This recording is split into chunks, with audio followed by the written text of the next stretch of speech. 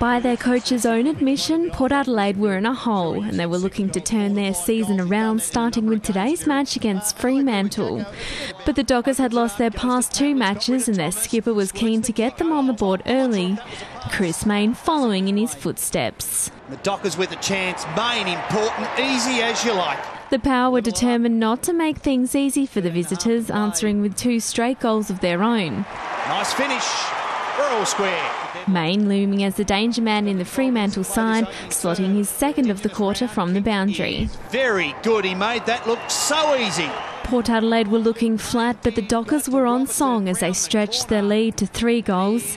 The Power Rangers were out in force, even though there was little to cheer about so far. Fremantle finding 2 more majors to produce their best opening quarter of the year. And he's got his first goal for the afternoon on the siren. Matthew Primus called for his troops to lift at the first change, but his message seemed to be ignored as Kepler Bradley found space to kick his second. He continues to find the goals. The Purple Army capitalising on Port Adelaide's errors. Did well. Hill, they all just peeled off. You don't do that to Stephen Hill. Surely not. Got it to Fife, and there's another one.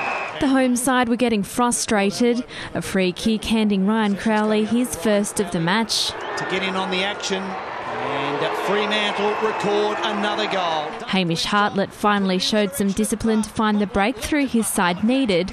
Port Adelaide with a rare burst of power, celebrating 3 goals in a row. You go to Motlop, takes it upon himself, gives it back to Schultz. Hard work, but they got there. Thank you. But just as things looked up for the home side, Ben Jacobs gifted Fremantle yet another major. Pretty ordinary tackle in the end. The Power copped a battering from fans as they went into half-time down by 53 points. Robbie Gray responding with the first 2 goals of the third quarter. Must kick the goal. Does kick the goal. Jasper Pittard dug deep to be the unlikely hero from 50. The young man in his debut season takes it upon himself, unloads from outside 50. The Dockers waking up from their slumber courtesy of back-to-back goals by Reece Palmer. Tight angle. And it's comfortably covered. Dean Brogan waging a war with the biggest man in the AFL and coming off second best. Lining up for his second goal of the year. And he managed to squeeze it through. A rare piece of play went to plan for the Power as they celebrated their 5th goal of the term. Andrew Moore making it 6 with his first goal in AFL footy. Goal square unguarded, bouncing ball, he gets a kind one.